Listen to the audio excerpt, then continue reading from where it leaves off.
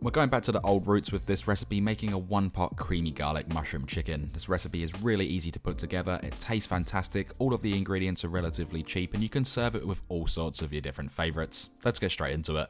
Alright, starting out, we're going to need 2 small shallots, or shallots. You can also use 1 brown or yellow onion if you can't get hold of these, and we're going to peel them, slice them in half, and then remove the tip, leaving the root intact, and then just dice these the same way you would with a regular onion, making sure they're nice and fine, and cut right down to that root so it reduces the waste, and you can also save that root for a stock.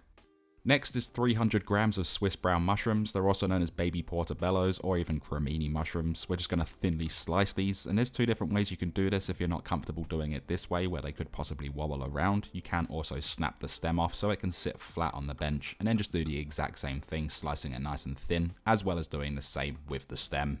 Being a creamy garlic sauce, we're going to need 6 cloves of freshly peeled garlic. Run these along a microplane to create a paste. Make sure you scrape it all out of there, and you can also chop these up, but pastes release a lot more allicin, which is the flavour compound, and it's the best way to have the garlic prepared for this recipe.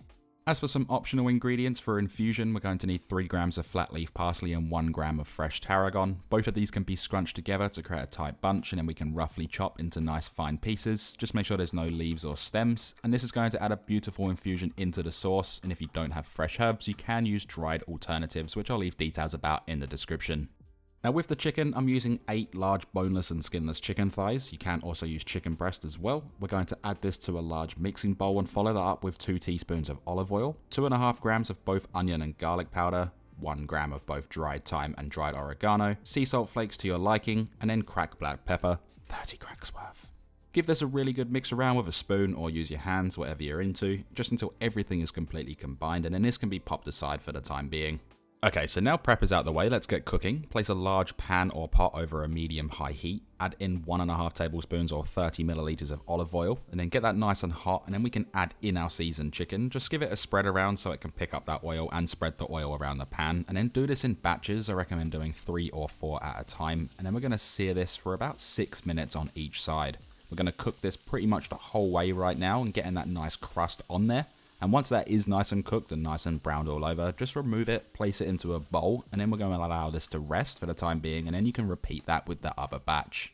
With the chicken out the way and into the same pan, add 20 grams of unsalted butter, allowing it to start melting, then follow that up with the shallots, and we're going to mix this around and only cook this for 1 minute to pick up some of that stuck chicken flavour. We don't want to get any colour on this right now because we are going to then follow it up with the mushrooms, and this is where all of the good stuff's going to happen. Make sure you do scrape all of them in there to not waste any, and then we're going to cook this for about 5 to 6 minutes, and mushrooms retain so much moisture that this is going to release that moisture into the pan and then pretty much deglaze the pan without adding any liquid. If you do happen to find that they do get a little bit too dark on the bottom of the pan, you can add in a splash of water or stock to pick up anything else and just reduce the chances of anything burning. Should also mention that adding in some salt at this time as well will also extract more of that moisture and obviously season as well. So definitely do add some salt in, and then we're just going to continue cooking this until that moisture has pretty much reduced and those mushrooms are nice and browned with a nice little nutty smell on them. Obviously don't cook them too far though, because we do want to have a little bit of a bite on it.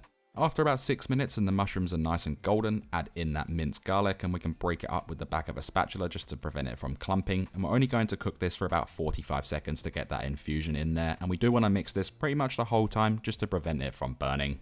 Now we have 2 options here. You can use white wine or you can use chicken stock. This is 100 milliliters of whichever one you choose to use. The white wine will add a nice little acidity to this, but the chicken stock also adds a really great depth. Doesn't matter what you choose, they're both going to pretty much end in the same result. And what we're going to do with this is just bring it to a light simmer and cook it for about 2 minutes, just until it's reduced by about 3/4. We don't want much liquid left in this because we are going to be adding more, which is the 300 milliliters of thickened cream, which back in the day was pretty much one of my favorite ingredients.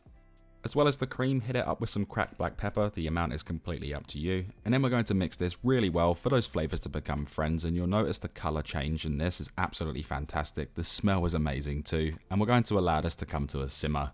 Now once it is at a simmer or a very light boil, just give it another mix through for those flavors to keep developing, and then we're going to reduce the heat to medium-low and allow this to very lightly simmer away for about 6 minutes to reduce down. This will become really nice and thick, and that color will change absolutely beautifully. And then once that is done and you can mix it through and very lightly see the bottom of the pan, that is the exact consistency that we want.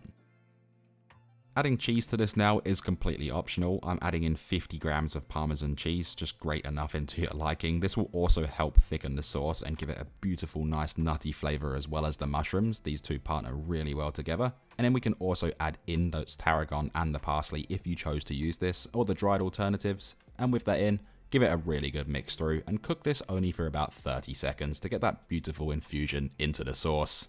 Now that that is all done, we can introduce the chicken back in, add all of that in obviously, making sure that it sits completely flat in the sauce, and don't forget to add in all of those resting juices. The flavor depth in this is absolutely incredible. And then just gently mix all of this together. Just be careful you don't break up the chicken because it can be quite soft. And all we have to do here is just cook this for about 1 minute to get the heat back through the chicken and to coat that chicken in that delicious sauce. Then we can remove it from the stovetop. This dish can be served with all sorts of different things, all of your favorites like mash, different types of vegetables, even rice if you wanted to, or pasta. But whatever you do, just stack up about 3 to 4 pieces of chicken per portion, depending on how much you like obviously. Top it with that delicious mushroom sauce, and then grate over some extra Parmesan cheese. Top it with some flat leaf parsley, as well as some cracked black pepper.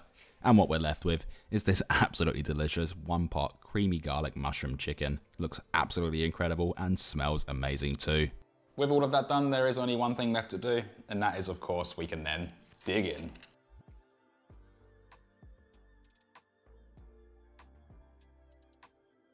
I need to start doing more recipes like this again on the channel because this is where the channel first started, and recipes like this are absolutely delicious. The mushrooms are soft, still with a slight little bite, have a nice nutty flavor on them. That chicken is absolutely perfect. It's a little bit moist, juicy, and just blends perfectly with that mushrooms and that cream sauce. If you enjoyed this video, please do hit that like button. It really does help me out, and consider subscribing, and I'll see you in the next one. Thanks for watching.